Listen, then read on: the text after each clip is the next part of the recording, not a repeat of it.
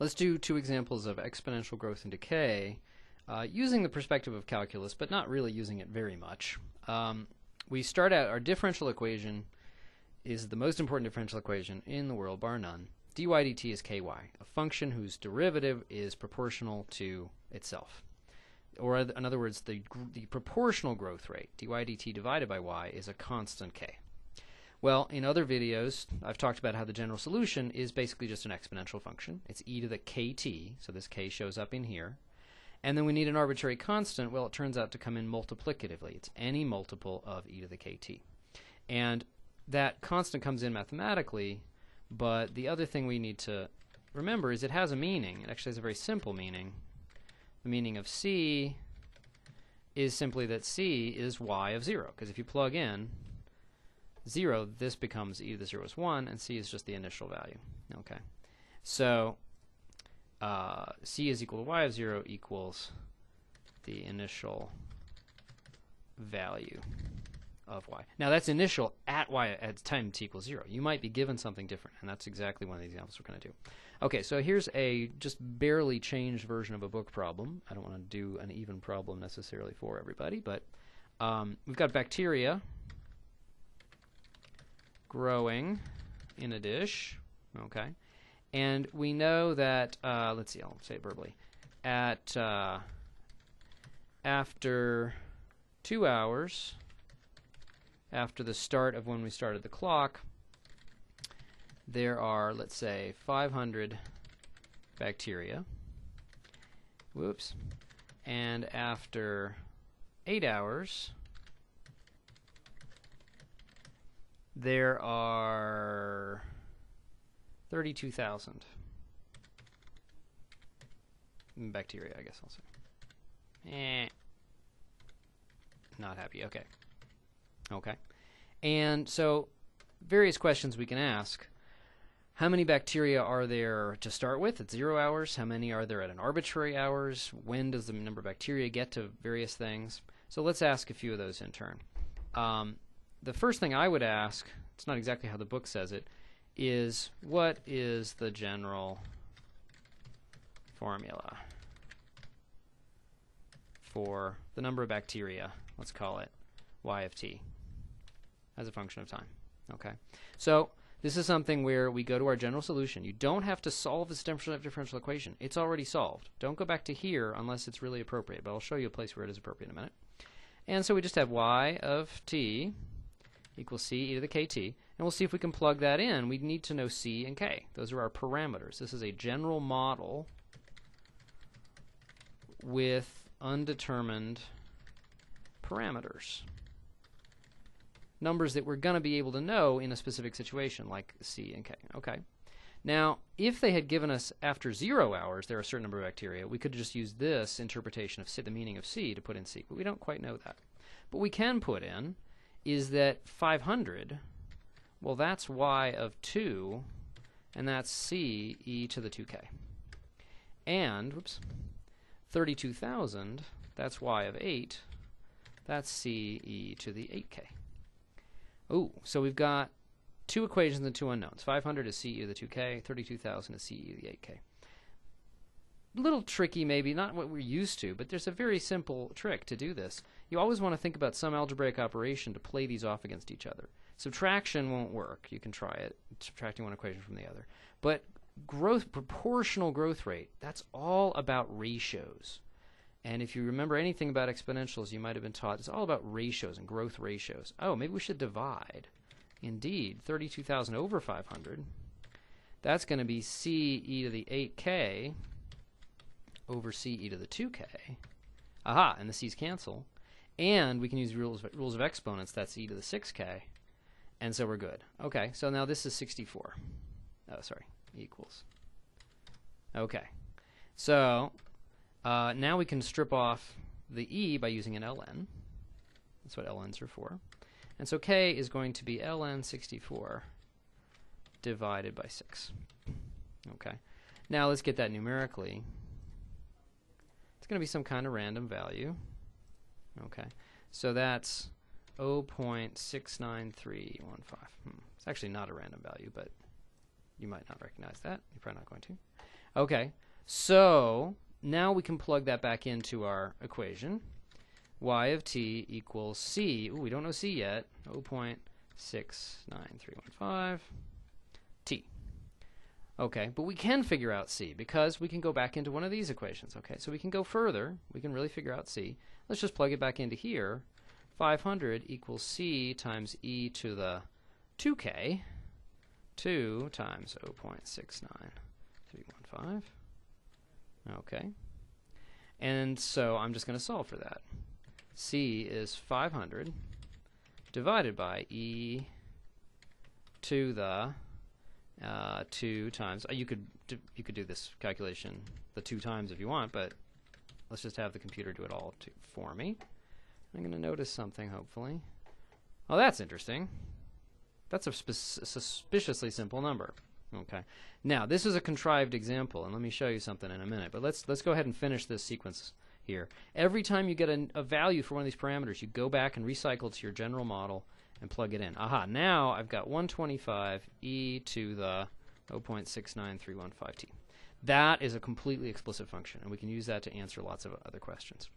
So, in particular, we could say B, what is the initial amount? If somebody forgot to write down how many bacteria there were initially, oh, okay, but that's just y of 0, which is always equal to c for this model, and that happens to be the simple number 125. Why is it a simple number? As I say, that's not usually going to be simple. This is a contrived example, but I'm imitating a book example that's similarly contrived. Okay, so here's why it's contrived. Or why it's a simple number. From 2 hours to 8 hours, we could think of that as 3 6-hour blocks. Let me insert a little table here. Like 2 rows, bunch of columns. Okay. So let's say this is t, and this is y. So I'd like to know at 0. Let's say I haven't done the calculation yet, and see if we can do it another way. This is 2. This is 500. Okay, and then I'm going to put in 4 and 6 in between 8, even though nobody asked us about it. And then at 8, it's up to 32,000.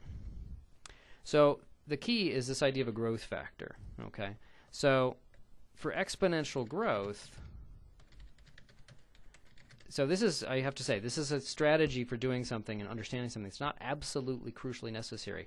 Once we've got this model, we can answer everything, and we're going to use this for everything. But I wanted to explain why this ends up being a simple number. And it does give you good intuition about what exponential growth means. Every 2 years, we get the same growth factor. The bacteria multiply by the same amount. That's how exponential growth works. When you add onto an exponent, you end up multiplying the exponential. Okay, I'm not going to go into the details of that because I've talked about that in other videos. Every 2 years we get the same growth factor. Let's just call it R. Okay. Well, then from 500 to 32,000, or from t go from 2 to 8, that's 3 growth factors. So I'm going to multiply by R to get this mystery, R to get this mystery, R to get this mystery. In other words, I need that R cubed times 500 equals 32,000. Or R cubed is the ratio. It's all about ratios with exponentials. And that is a simple number. It turns out to be 64. I picked it to be simple so that this would work. In general, this is not going to be a particularly nice number, but this kind of analysis would still work. It's just that R isn't going to be nice and not simple. In this case, I picked that to be a cube, so R is 4. It's the cube root of 64. Aha! So now we can instantly plug these in. This is 2,000. Oops, let me put it in math mode so it doesn't look weird. Then it's going to grow up by another 4, 8,000, and then another 4. Yep, that gets me to 32,000. That works. To go back in time, what do? Instead of multiplying by 4, I divide by 4, and 500 over 4 is 125. Okay. So that's why I could contrive this in a nice way to produce this simple number. Okay, so now what's another question we could ask? It might be find how many bacteria after, let's say, 7 hours. Okay, well that's just y of 7. That's the simplest question you can possibly be asked here.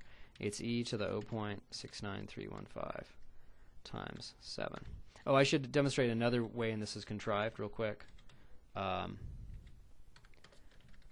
When I said that this number wasn't random. If you take e to the 0.69315, that's actually a very, very famous, important number, because if you take e to that number, you just get 2. It's the ln2. So really, this is just ln2 that showed up here. And if we did a little work with ln's here, ln64/6, it's not hard to show using properties of logs. That's just really ln2. But let's not worry about that. Let's just keep it as the decimal. Okay. It's supposed to be an applied problem anyway. Okay, well, I shouldn't have erased that. E equals 2. Okay, so back to here. Okay, so we're just going to take that times 7. We're just going to plug it in. That's easy. Numerically. Ah, surprise, surprise. It's a simple number. 16,000. That's because this guy, not only every 2 years you get a growth factor 4, every 1 year you get a growth factor 2. Okay, so that happened to be simple. Okay. Again, kind of contrived, but I'm imitating a book problem. It's almost as contrived. Now, here's an interesting one. Here's where the calculus actually comes in. What is the rate of growth after 7 hours? Okay. Rate of growth, now they don't say proportional rate of growth. They say rate of growth. That's rate of change. That's y prime. Or dy dt. Aha. Okay. So we could take this function and just differentiate it, but there's an easier way to do it. Remember, dy dt for this kind of model is just ky, and we know what k is. And we also know what y is. We just figured out y. Okay? So that's ky. So y prime at 7 hours is just k, which is ln2, or 0.69315, times the number we just figured out. So that's a nice way to do that. If you know the number of bacteria and you know the magic k factor, you just multiply them together and you get, okay, 1109. Okay. So, let's see, that's predicting every hour we get 11,000 more bacteria. Well, that's reasonable, because by hour 8 we're up by 16,000. And so that makes it's the right ballpark. Okay. So that's a good thing to know. Okay. One more question we could ask, and then we'll end the video. What about when will the number of bacteria reach, let's say, 50,000? Okay. Now, instead of plugging in t and getting y, I'm going to plug in y into my model. 50,000 equals 125 e to the 0.69315 t. Okay. And I'm just going to solve for t. Okay, so 50,000 over 125 equals that. Okay.